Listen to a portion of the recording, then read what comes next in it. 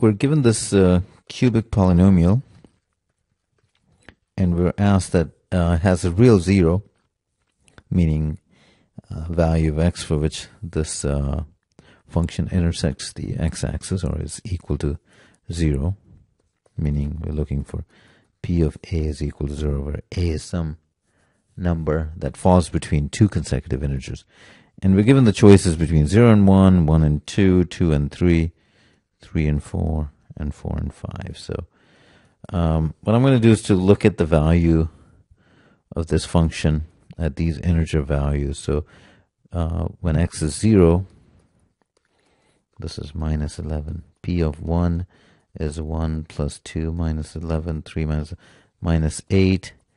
P of 2 is 8 plus 4 minus 11, which is 1. So we notice that it goes from negative to positive. That is, if we were to plot this,